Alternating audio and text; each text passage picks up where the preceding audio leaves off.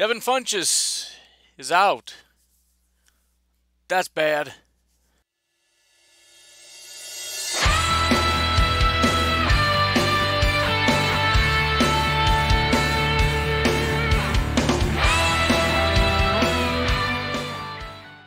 So I don't have time to do the whole thing. I've got several concerns here. I understand not a lot of Packer fans are excited about Devin Funchess anyways, so, what's the big deal? Alan Lazard's better anyways, which I don't know that that's necessarily true, but we'll be all right, right? We don't necessarily need him. My biggest issue is the massive amount of people who are choosing not to play, and I don't know exactly how things are structured, but I saw a football player explain why everybody's opting out, and it's terrifying me. Maybe he said it wrong, maybe I'm understanding it wrong. But his explanation was that if you opt out, you get your 150 or 350 depending on your classification, and then the salary gets carried over into next year. Which I don't understand that to begin with. What if I don't want you next year, right? I mean, we signed Devin Funchess to a 1-year contract. So he's just guaranteed a contract next year. I don't get how that works. Beyond that, the issue is if you don't opt out, apparently, and the season is canceled halfway through, your money is just gone. So the NFL, when they negotiated this, assuming this is true, did a terrible job because they found a massive loophole. That's not only a loophole that can protect your money by choosing not to play, but it's irresponsible to choose to play. You're getting paid to not play. You're guaranteed your money next year. And if you don't play, you can lose all your money. It's stupid to not opt out.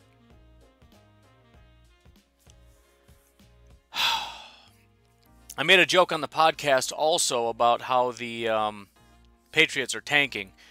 Since then, like 4 more guys have dropped out, and now that's become a widespread theory that the Patriots are tanking.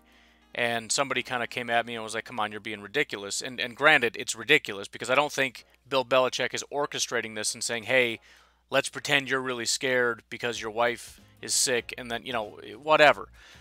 But it's not ridiculous because this season doesn't matter.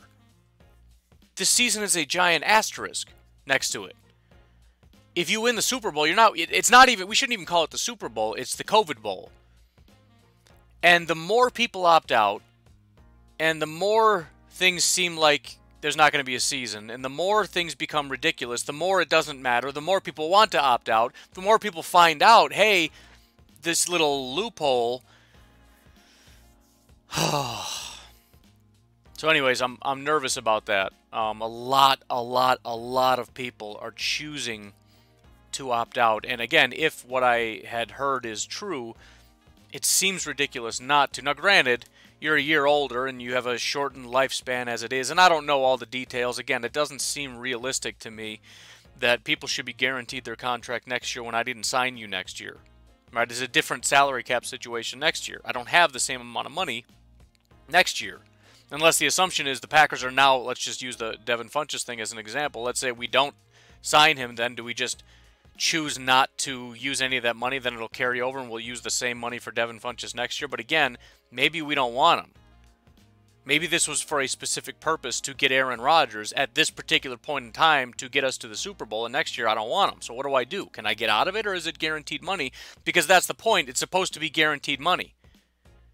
The carryover money is your guaranteed money, meaning it's safe if you carry it over, meaning you can't lose it, meaning I have to pay it. Again, I'll need some clarification on that, but if that's the case, the NFL did a horrible job negotiating this, because that doesn't make any sense. It doesn't make any sense to play this year. None, right? Forget the risks. Financially, it's dumb. I don't know. But anyways, let's get off that for a second and look at this from a different perspective. So again, getting away from the whole fear and anxiety that's building up in me, I want to look at a couple things. First of all, are there any free agents available? Not really. there's there's really just not that many free agents available. If we look at the available wide receivers right now, Josh Gordon, who I don't think is even really an option. Taylor Gabriel, I would be okay with Taylor Gabriel. I don't know if the Green Bay Packers would be interested in him. He is more of a speedster, and on top of that, he's never really been that good of a wide receiver. And you can add in the whole caveat of, yeah, well, this time he'll have Aaron Rodgers. So you get the speed and you get Aaron Rodgers. Has that ever worked? I've been hearing that since forever. Yeah, but if you add Aaron Rodgers, boy, oh boy. And granted, we haven't brought in a lot of wide receivers, but let's look at tight ends for a moment in time here. How much better was Jared Cook's career here than it is, say, with the Saints? Not very. How much better was Martellus Bennett's career when he came here? Worst year of his career. Now, there was other stuff on top of it, but let's not forget the fact that before all the drama and him going full psycho, because he's a little bit crazy, he was really terrible here. Let's look at Jimmy Graham, who, despite falling off going to the Seahawks, still was dominating, at least insofar as touchdowns, to the degree that we felt it was necessary to pay him $10 million a year. He comes here and he has nothing to offer. So we can make excuses, but the whole argument of, yeah, but if you just plug somebody in there with Aaron Rodgers, he's going to be elite.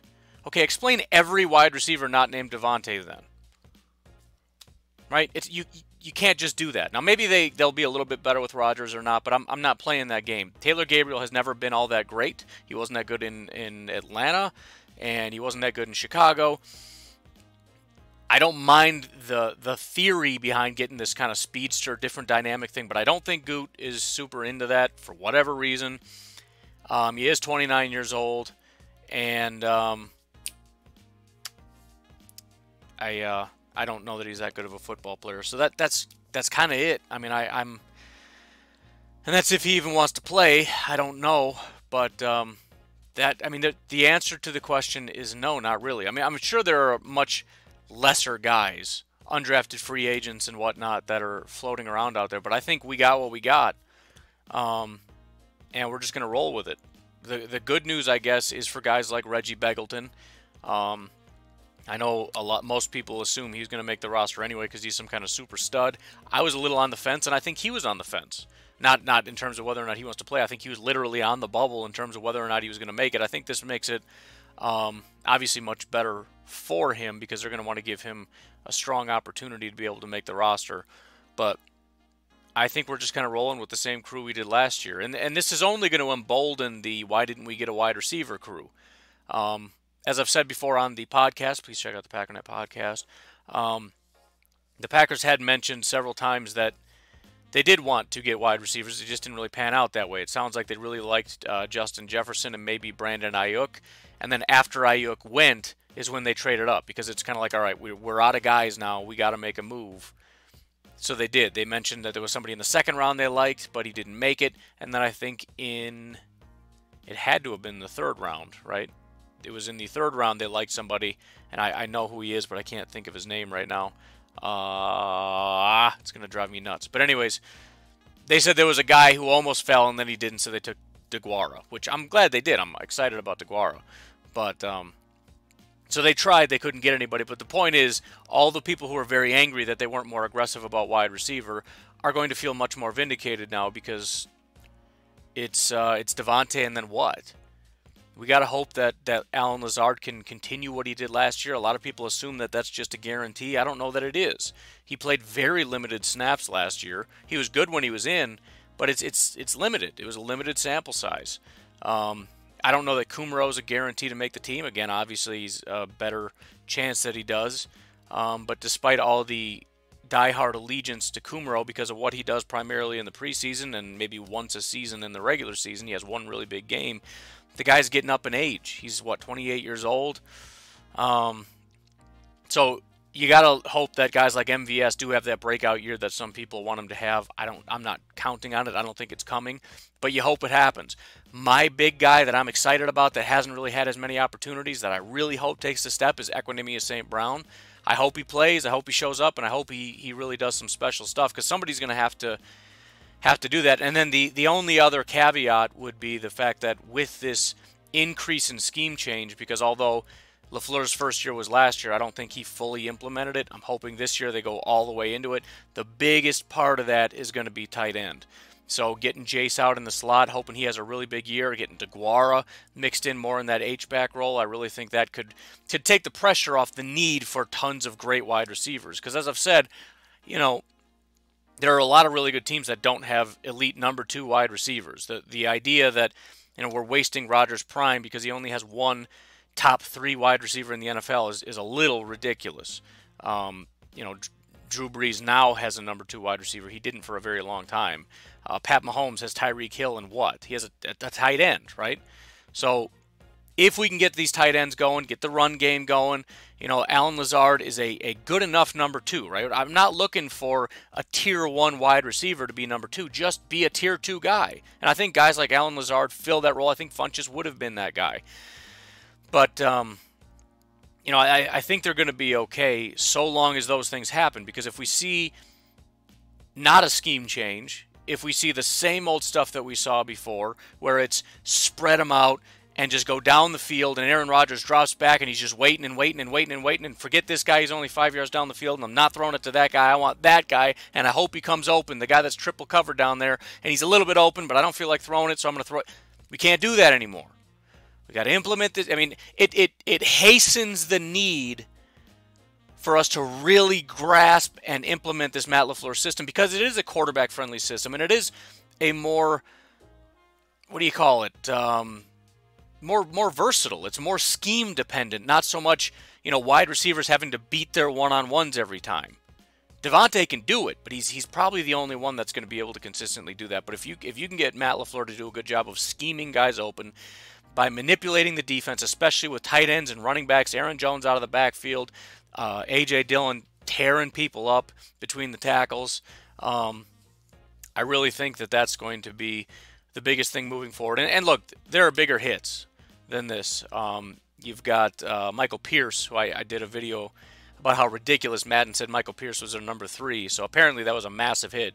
But as much as I mocked it, and it was a downgrade, the fact is that he is a good football player. He was a very, very good football player, you know, when you go back 2, 3, 4, 5 years ago. Strictly a run defender, but take him out of the equation and they've got nothing. And so that you know, especially with the extra cap now that Pierce is not playing, and again, I need to do more digging on how exactly this all plays out, or whether or not guys are even going to be spending this extra cap. Because again, if they're guaranteed that money next year, then you kind of just wait with the money and let it carry over so that you can pay them next year. But Pierce is a big hit, and then Eddie Goldman for the Chicago Bears is a pretty big hit. He's obviously a number 2, but again, it's the group that really makes. I mean, obviously it's Khalil Mack that's the biggest thing in Chicago, but when you take him and Hicks and Eddie Goldman, it really is a solid combination. And you take Goldman out of the mix, and it's really going to hurt their ability. And I'm very excited. If we may pivot for a moment, I'm very excited about the fact that, assuming they play, we'll see how crazy this gets. Aaron Jones and A.J. Dillon, especially A.J. Dillon, and I hate to pass the torch prematurely, but I'm excited, man. He's bigger than just about anybody in the NFL. He's faster than Aaron Jones. I'm excited to watch him go up against these soft defenses. The Detroit Lions do not have a strong interior. Snacks is gone. That giant Alabama defense, the guys in the middle, they still have, I think, Deshaun Hand or something, but the guys in the middle are gone. So they have a soft middle. Their linebackers are not good. Minneapolis, Minnesota, soft middle. Chicago, not soft middle, but softer middle. Something to get excited about, despite the bad news. But, you know, my biggest concern is how far does this go? How many more people are we going to lose? And what are the implications of this going forward? And again, this is kind of an instant reaction kind of thing. I need to dig a little bit more into what all this means. But I think we're going to be okay. And hopefully there's still some stuff we can get excited about, and the season goes on, and it still has some meaning, and it's most of the teams, and it's everybody doesn't get sick and not play. It could still be a fun season to watch, but I'm getting a little bit nervous. But anyways, we're going to be fine. We're going to make it through. Funchess will be back next year. Not that it's going to matter, because hopefully we're going to draft somebody that's better and it won't matter, but It is a little bit of a blow, but I think Alan Lazard's going to be ready to step up. And again, I really think the scheme change that hopefully is going to fully implement this year is really going to help it so that we're not even going to really notice. And the Packers are just going to rip up the NFL. I don't even, I'm excited. Forget it. I don't care. Don't care about Funchess. Let's do this. We're going to win the NFC North. We're going to win the what is it called? Not the Super. We're going to win the COVID Bowl this year. Go Pack, go.